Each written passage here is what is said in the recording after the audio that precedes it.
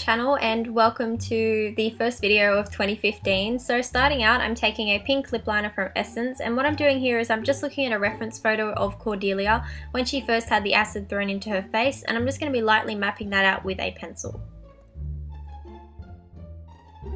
Next, I'm going in with a gelatin mix. If you guys aren't aware of what that is or you've never heard of it, it is pretty much just 1 tablespoon of a powdered gelatin, 1 tablespoon of water, and then 1 teaspoon of glycerine or glycerol. I will be making a more in-depth video next week, so if you guys are willing to wait for that, or I'll just put the whole descriptions in my description box below on how I made this exactly. So you pretty much just need to pop all of those liquids in the microwave for about 5 to 8 seconds, and then you get this gooey mixture as you guys can see here. So what I'm doing is I'm applying a very large amount of that onto my cheekbones, and I'm really trying to build up that area like Cordelia's cheekbones are. This gelatin product is great to work with, but it does set quite quickly. So as you guys can see with the 2 small patches I've already put on my face, they have set almost. So what I'm doing here is I'm just texturing them up, making little rips and little holes and any type of texture that's going to make it look like burnt skin. I've then had to put my cup back into the microwave for another 3 or 4 seconds just to pretty much get that liquid flowing again, because it does set quite quickly in the cup, which is really bizarre. It takes about 30 seconds to a minute, so you want to work in small batches. And what I'm doing here is I'm just repeating the same step. I'm just slowly building up that area in the burnt area that we are trying to create, and then I'm just pulling that and picking at it, making little holes and trying to make it to the texture that I feel is necessary.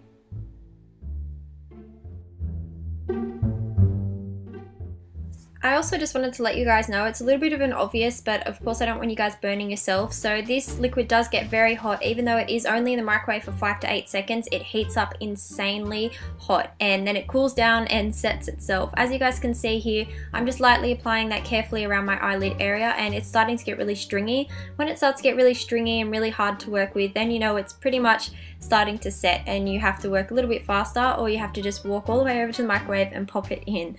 So this is the completed gelatin mask that I have, unpainted and unpowdered. It is quite sticky, so as I said, I'm just going to go in with a neutral powder. This is just the Ben Nye Neutral Set. It's not necessary because we are going to make this look shiny and glossy later on, but I'm not a fan of working on a greasy base with grease paints. So if you don't have a neutral set, you can also use any type of a baby powder or a translucent powder that you have.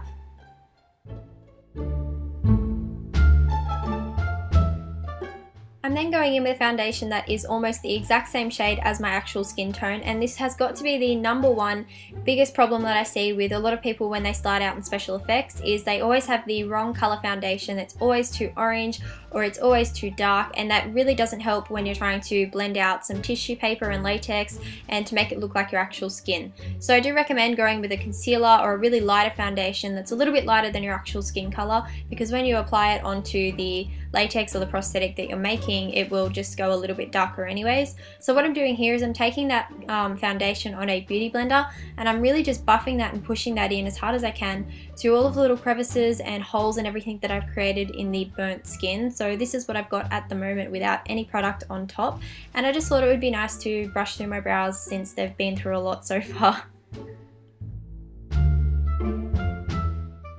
Next, I'm taking my Ben Nye stackable grease paints, and I'm taking the colour in Burnt Coral. This is the perfect skin irritation colour for my skin tone. It will obviously depend if you're a lot more pale than me or a lot more darker than me to what type of skin irritation colour will suit you best.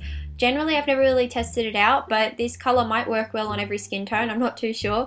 So any skin irritation colour that suits you the best and you're happy with, you want to go in and apply that all around the cheekbone area first of all. I'm just testing this out to see how well it blends out. So I'm taking a large fluffy brush with no product, and I'm just going to start buffing away at that product just to make sure it's nice and irritated and it's not too intense as well. I never test out any of my tutorials before I film them. These are all first time experiences, so you guys are kind of learning with me, and if you didn't watch my Q&A, you just learned something new. So the reference photo that I am going off here for Cordelia's acid burn is this photo of Cordelia when she was in the hospital and she first opened her eyes. So whenever you're working with grease paints, again, you do need to just take your time and go slowly with it, and the products are quite buildable, so you don't want to go in too harsh with a dark color. I say this in a lot of my videos because I do truly mean it. You can easily ruin a look just by applying too much of a dark color. So you just want to slowly build it up and slowly go off the reference photo or off my tutorial. And I suppose I'll just let you guys watch and enjoy this for a little bit because it's all just adding and blending for now anyways.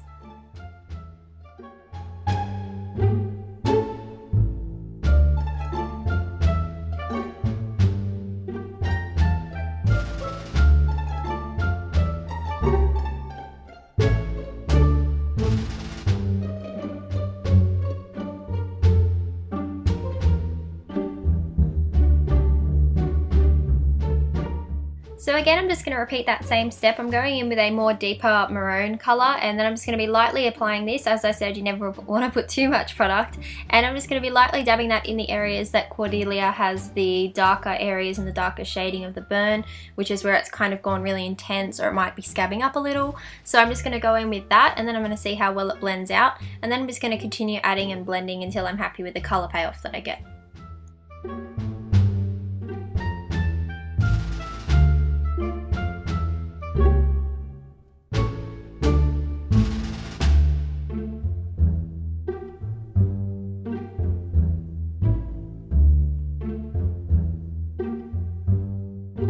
For the last red colour, I'm going in with this bright cherry red, and what I'm doing is just going in again and highlighting certain areas. It's really great to have different tones of reds and purples to give it that really bruised, really sore and burnt, irritated effect. So she does have a lot of this bright red colour, mainly focused around her eye area, almost as an eyeliner pretty much. So I'm just going to be packing that on the top of my eyelids, and then I'm going to be blending that out, and this is going to be the colour that really stimulates that really painful, really sore area.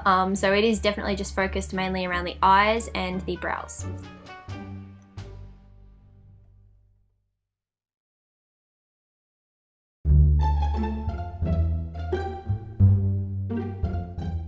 So if I could take anything back in this tutorial, I would not apply the white cream paint. In my mind, I thought it was going to work really well as a highlight, and it's really going to bring out those high points in the burn, and it's really going to make it look like the other parts of the face are really drawn back from the light. But when I started to blend it out, it gave it this really fake colour, and then on camera it turned the whole thing into a pink washed out shade. So I would not recommend doing this at all. Just leave it with the skin tone that we had, and it looked so much better before I did this.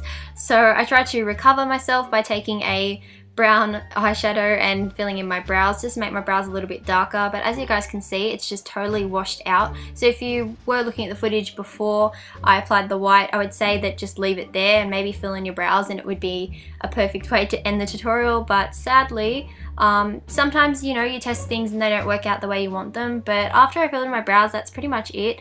I just decided to powder up the prosthetic just a little bit because I could not figure out for the life of me how to get the skin tone back into it that I took out with the white.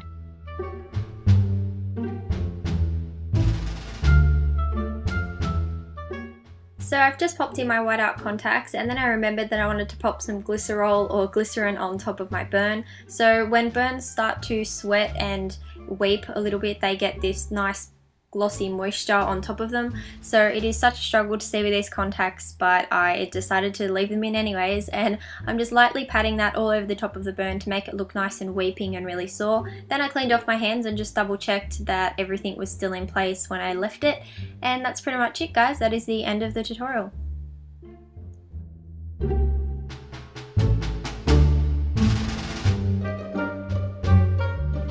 Welcome back to my channel. So in this video today, I obviously did Cordelia from American Horror Story Season 3, where she has acid thrown on her face.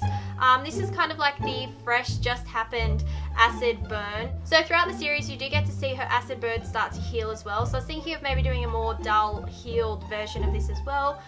Because both of them are interesting and both of them are fun to do.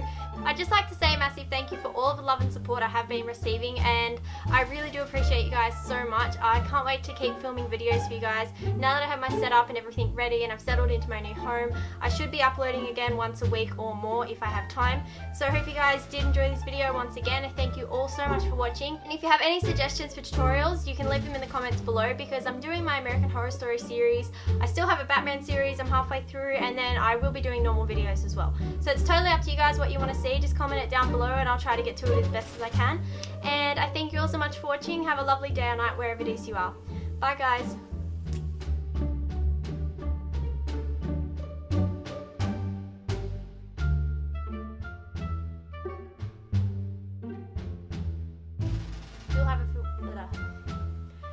Even though I still do have a full-time job, I would really love to focus more on my YouTube, because I am also going to be studying at makeup school next year.